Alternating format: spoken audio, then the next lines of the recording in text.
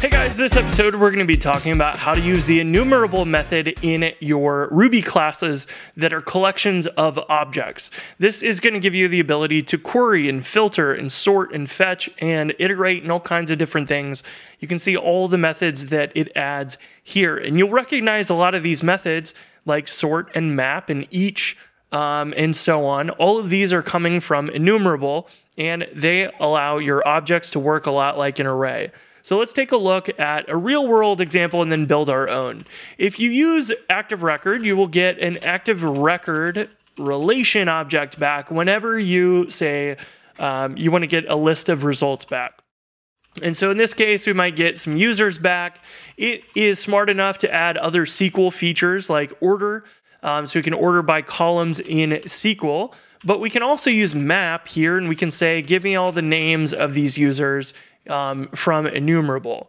And that is going to go through each one of these in the relation. It's going to then yield each one of these to this block, calling the name method and keeping those in a new array and returning that.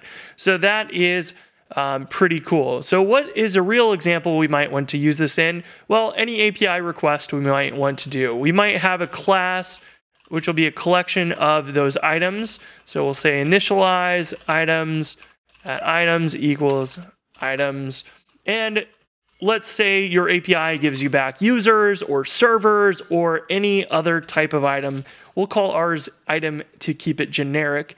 But this would be various different classes that represent the objects the API is returning.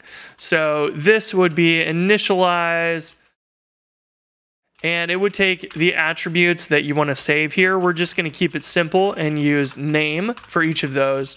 And so we'll create a new collection of a bunch of items. So we'll say item.new. This one will be XYZ. We'll say item.new, maybe beta, item.new, alpha. And one of the methods that we can try first is first, and we will print out the name of that first object. So this is what we want to be able to do. But if we run this right now with Ruby collection.rb, it's going to blow up and say first isn't a method on the collection instance. And that is true. We only have the initialize method here. If we include enumerable, we are going to get a different error.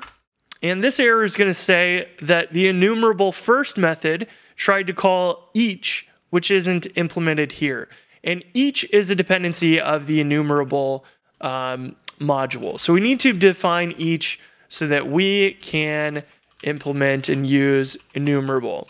Now this method is a little different than you might be used to. It's going to have a little magic line here where we're going to say return enum for each as a symbol unless a block is given.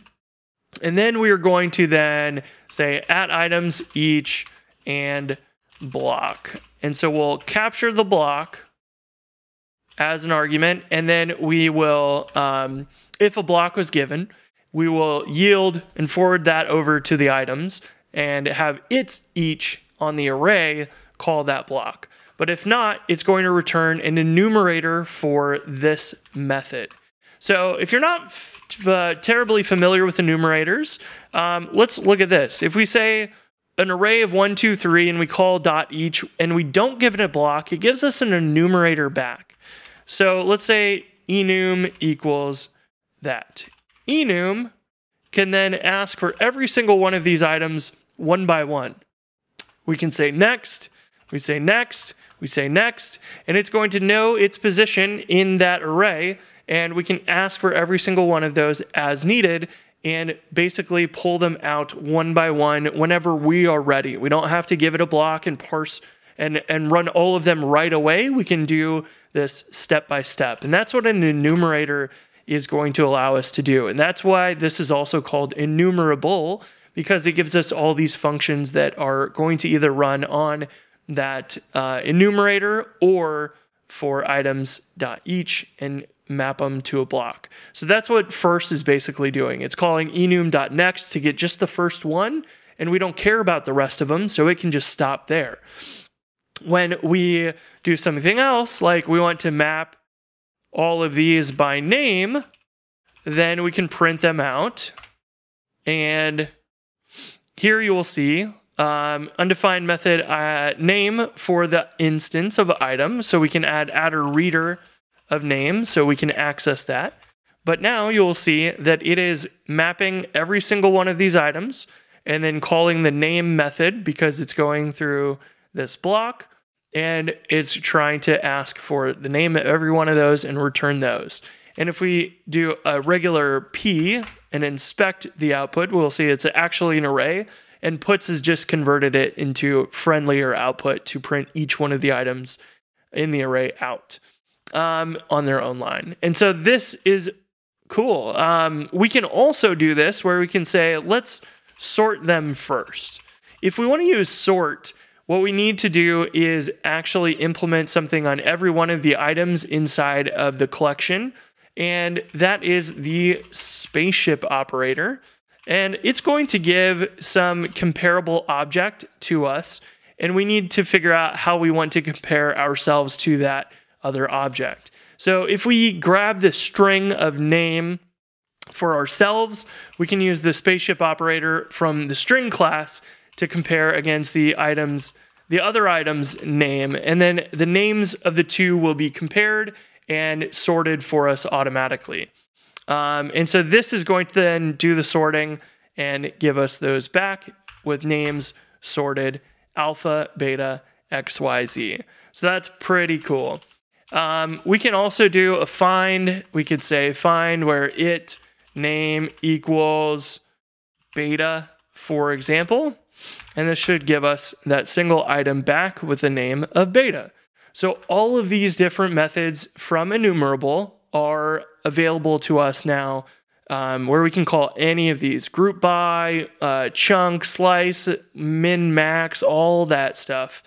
Tons of features by simply including a module and defining one method here, and we are off to the races.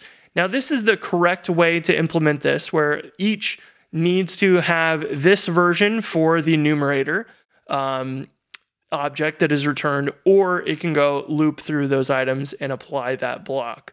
And so this is something that we've done in like the vulture gem, where we have a collection of enumerable responses.